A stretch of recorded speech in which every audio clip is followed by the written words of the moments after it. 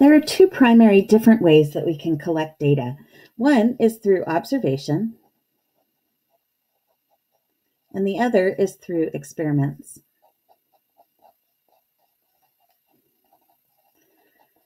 The main difference between these two is the role of the researcher.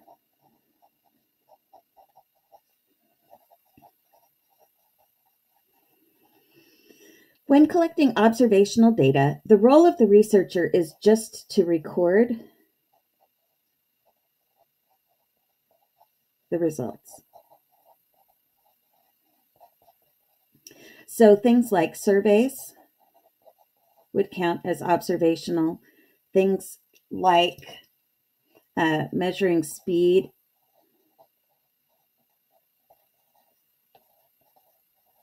in traffic would be an observation. Even something like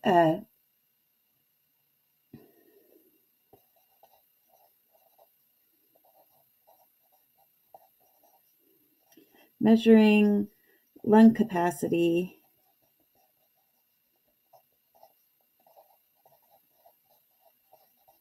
in smokers would be considered an observation.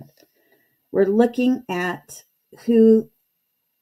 a situation that's occurring and just recording the results of what's going on.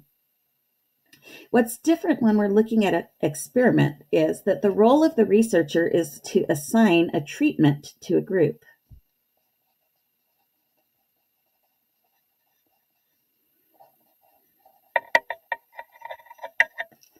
In our experiments, we're always recording the results, just like what we do with an observation. We still record the results.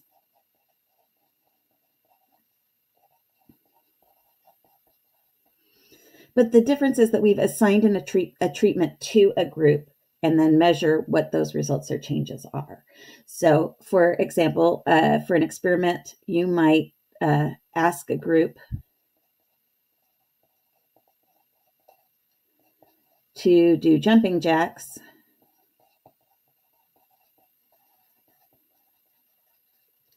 and then measure their heart rate. In an example like this, the researcher has assigned a group something to do. This group is going to do jumping jacks, and then we're going to do a measurement. This is different than measuring lung capacity in smokers, for example, over here.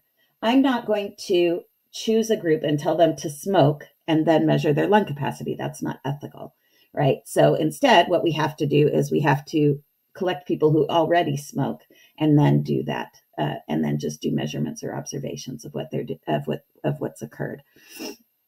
So the researcher, again, here is just looking at particular groups. Here, they're assigning a group to actually do something and then do a measurement in order to be able to categorize that.